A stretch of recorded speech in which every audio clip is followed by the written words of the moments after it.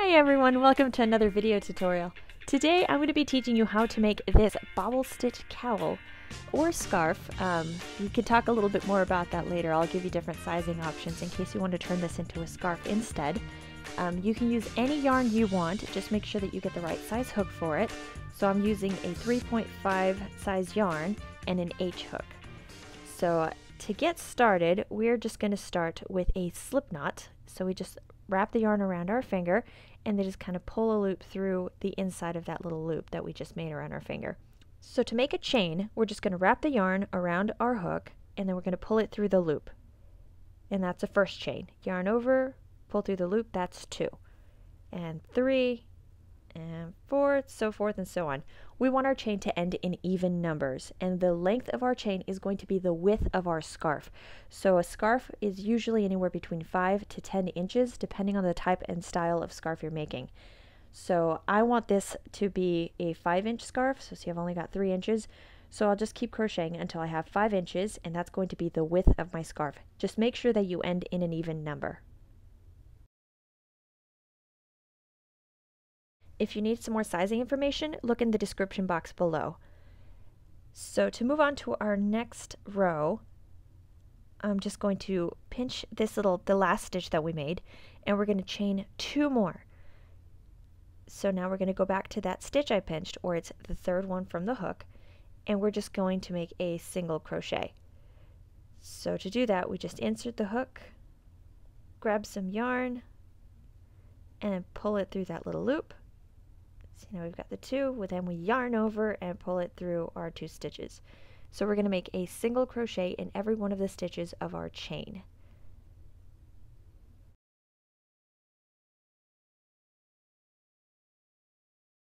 Now that we have finished that very first row, see we've got a single crochet in each, we're just going to grab our corner over here and we're going to chain 2. So I've got my first chain and my second chain, and then we turn our work around. And in this very first stitch, the one right next to the chain, is where we're going to begin to make our first bobble. So to do that, we wrap the yarn around our hook once, and we're going to insert our hook into that first stitch. And we're going to pull that yarn through, because we yarned over again. So now we have 3 stitches. So we yarn over and pull through the first 2 stitches, and we're going to leave 2 stitches on our hook. So yarn over, insert the hook back into the stitch, yarn over and pull through. See, we've got a couple more stitches, so we yarn over and pull through 2 stitches. And now we have 3. So yarn over, insert the hook again, yarn over, and then we're going to pull through 2 stitches again. So we're just going to keep doing this until we have 7 loops on our hook. So because we had a loop when we first started, that counts as our first loop on our hook. So we're just going to do this. It's a double crochet, but you're just doing the first part of a double crochet. You're going to do this 6 times, so you have a total of 7 loops on your hook. And now that we have all the loops on our hook, see we have all 7, we're going to yarn over, and now we're going to close the stitch. So we pull through all of our loops. So, and if you push your finger into the stitch as you're closing it, it'll create the little bobble effect, so it'll make a little bit of a bubble. So now we're going to go into the very next stitch, and we're just going to make a single crochet. So insert our hook, grab some yarn and pull through. There we go, and we got 2 loops, so we yarn over and pull through the 2 loops. And just make sure that it's nice and tight, because that's what's going to close up the little bubble, so it's going to look nice and round. So then we go into the next stitch, and the next stitch is going to be the same as the very first stitch we did in this row. So it's your double crochet where you're only stitching in the first 2, where you're crocheting the first 2 loops and leaving a loop on your hook. So remember that we're going to want 7 loops on our hook. So we're going to make 6 of these double crochets. I guess incomplete double crochets, if you want to call them that. So let me finish these up real quick. Okay, I need 1 more. If you need to see this slowly, just go back to the very first stitch that we made for this row. So make sure we've got our 7 loops. Excellent. So now we just yarn over, and we're going to pull through all of the stitches. And as you pull through, the little middle finger that's behind all of these stitches, I'm just pushing the bubble out just to make sure that it makes it nice and round. So then we go into the next stitch and we single crochet. So this is how we're going to work the rest of the row. So you're going to make your little, I'm just going to call them bubble stitches. So you make your little bubble stitch or your little puff stitch, and then you're going to make a single crochet. And then you make your bubble crochet and a single crochet. And you just keep going until you get to the end of the row. So I'll keep working a couple more of these so you can see how I'm working these, and I'll see you at the end of the row.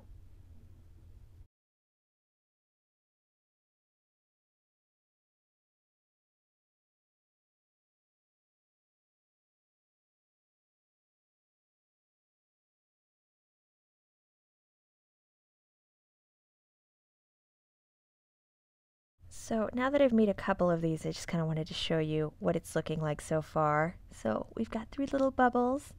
So okay, I'm just going to finish up here. So now that I've got to the end of the row, so this is my last little bubble. I haven't made my single crochet yet, so I can show you. So this very last stitch right here, that's going to be our single crochet. That's why it's very important that you work in even numbers so that you can have this very last stitch. So this is what our first row of bobble stitches looks like.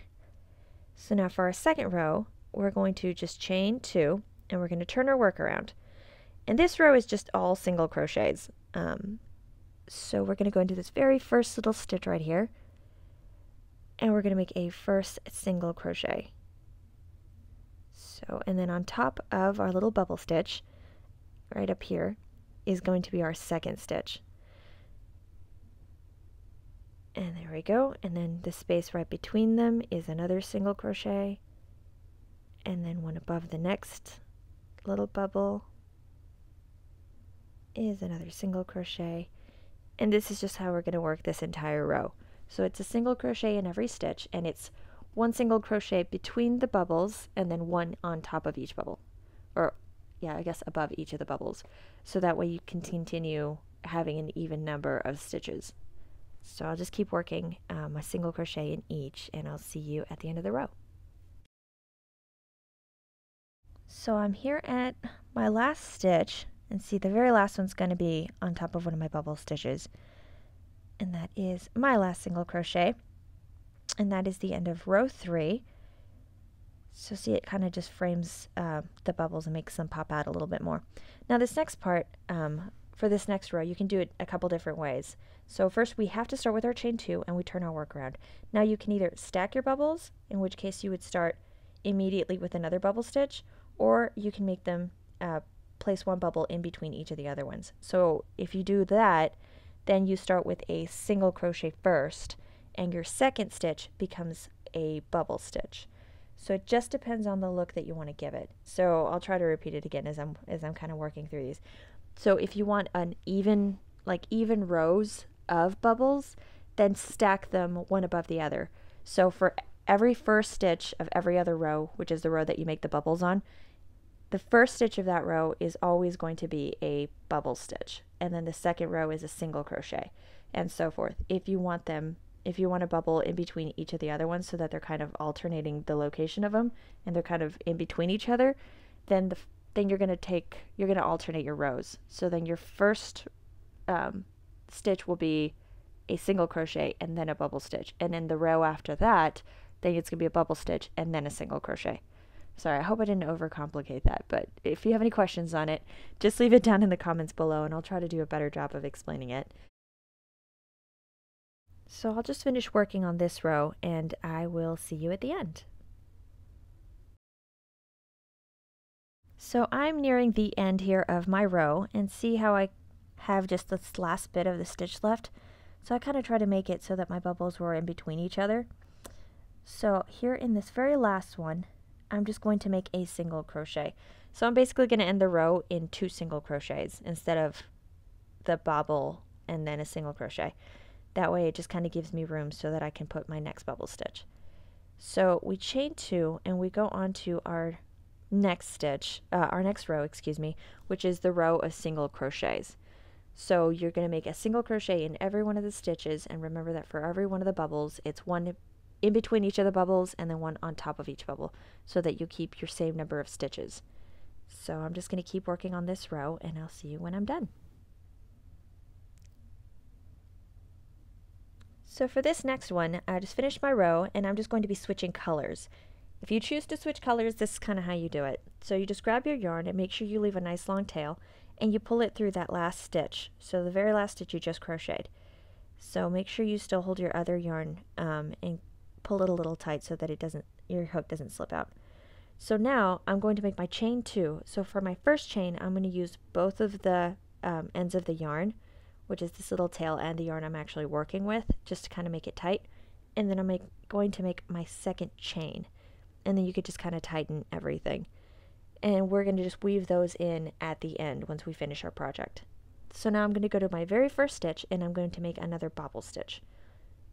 So, and you just work it like you worked the first 2 rows of bobble stitches. So it just doesn't change. The only thing it changed was the color yarn you're using. So I'll keep working this row and it's going to be a bobble stitch or bubble stitch and then a single crochet in the next stitch. Okay, so I have finished my bubble stitch and now we're going to go into the very next stitch and make our single crochet. So remember to just kind of keep these nice and tight because the tighter you close out that single crochet, the more your little bubble stitch will pop out. And you can help it by pushing it right after you finish your little bubble stitch. Just push it through as you're tightening it so that you can help make the little bubble just kind of pop out a little bit more. So I'm going to finish this row and I'm going to finish the next row, which is the row of single crochets, and I'll show you how to carry your yarn. So if you don't want to weave in a bunch of ends and you're going to be switching yarn color frequently, in this case I'm going to be able to switch, just kind of carry my yarn through, which is I just kind of tuck it in and hide it and just kind of weave it in as I crochet. So to switch my yarn again, I'm just going to drop my colorful yarn and grab the pink yarn and then just keep crocheting. So this very first row, which is going to be my bobble row, I could just drop the colorful yarn and pick up the next one and then start with my chain 2 and start crocheting like I normally would. So I'll just start doing that and make my little bobble stitches. And I'm going to crochet the same way I've been crocheting my other rows. So I'll make this row and then I'm going to make my row of single crochets. So when you get to the end of the row, the single crochets is when you start to tuck in the other color yarn. But because I don't want to have to crochet all of the rows all the way through, I'm just going to make a tiny sample here just so I can show you what it is you do. So I'll make my first little bobble yarn right here and then see how we've got our other colorful yarn. We're going to want to tuck that in. So let me get my single crochet and maybe I'll make an extra one here so I can, there we go. So I'm going to make my chain 2, just pretending we got to the end of the row already. And I'm going to make my pretend row of single crochets. So hey, we're on the last stitch now. Okay, so you see this little bobble stitch? It's our very last stitch of the row. So I'm just going to tuck this one up in here so that I can crochet it into the stitch. So I'll hold it over the bubble but under my hook. That way when I crochet my single crochet with the yarn I am using, it's tucked in under. So see how I could just pull it through? And then I could just go ahead and make my chain 2 again and continue my row. So I'll do that. I'll keep making another sample just to show you. So I'll make another quick bubble stitch and we're just going to pretend that we're making a whole new row of these. Let's see.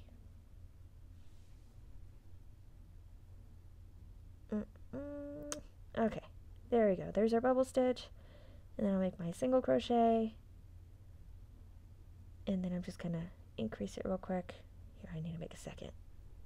Single crochet. There we go. So I'll do my chain 2, turn my work around, and now I'm working my row of single crochets because I'm going to be switching my color again. So I'm making 2 rows of the pink and then 1 row of the rainbow color. So I have to constantly switch colors. So see, now that we're at the end, now I'm just going to switch my colors. So I just have to tuck in the colorful yarn one last time so that I can finish my last stitch of this row. So I tuck it in between the stitch and my hook, and then I'll finish my single crochet with my pink. And that way it's kind of nice and tucked in. So now we just drop the pink yarn, pick up the colorful yarn, and make our chain 2 and just keep going as if nothing happened. And that way you don't have a whole bunch of tails that you're going to have to weave in at the end, because it's probably my least favorite part of crocheting, is when I switch a whole bunch of colors and then I have to weave in a ton of ends. I just don't like it. I don't know if other people do, but I just don't like it. So I try to just kind of carry my yarn whenever possible, especially with projects like this, that I don't have to carry it through the entire project. Sometimes if you like working around for a beanie or something, you have to carry the yarn and then you have to use a lot more yarn than you really needed to. You don't really have to with this cowl. I've been working on this project all day, as you can tell by the change in lighting. I ended up just stacking the bubbles after a few rows because I decided it looked nicer. So it looks a little different. So for the length of a scarf, there are a couple of ways you can do it. You can, if it's a cowl, just kind of measure it to wherever it's comfortable. That's at least what I do. I'll see if I can find any more information and add it to the description box below. But for a scarf, you generally make it the length of the height of the person you're making it. So I'm 5'2", so it would be 62 inches, and that would be a nice long scarf for me. But I will put more information on that in the description box below. I'll have some scarf sizing, and you'll have that information also in the free written pattern, which is also in the description below. So now we just have to weave in our ends. So if you grab a needle, any needle that you can use with your yarn, a tapestry needle, a yarn needle, or a regular one, just kind of weave in, put your yarn in through it, and then we're just going to weave it in. So I like to crochet in the shape of sew it in like this square pattern or a triangle pattern, and you just kind of work it that way a few times. So just kind of stitch it into like a square or triangle pattern several times so that it won't become, your project won't become unraveled. But you can do it however you want. It's just the easiest way I have found. And then once I just kind of try to hide it in, and then I'll pull the thread a little bit to make it nice and tight, cut it, and then I can just pull my project again and it hides the little tail end. So I'll do the same with all of my little tails that are sticking out here of my yarn, and then I'll show you how to sew on the button. So we've got all of our ends weaved in, and then I made this little piece right here, and it's just a chain. I had to make it as big as I needed to for my button, so I'm not going to give you a specific size. It just depends on the size of your button. Just make sure your button fits through it. So you make a chain and then connect it to the other side, and then just kind of a single crochet all the way around. I single crocheted around it 3 times, and that just made my little buttonhole. So now I just have to measure where it is I want my button. I'm going to have to try it on my kid, but she's taking a nap, so I can't try it on right now. So I'll just try it on my kid, make sure that it is to place the button where I want it to be and where it fits comfortably for her, and then we just sew it on. And that's it. So I hope you enjoyed this video tutorial. If you have any questions or comments, please leave them down below.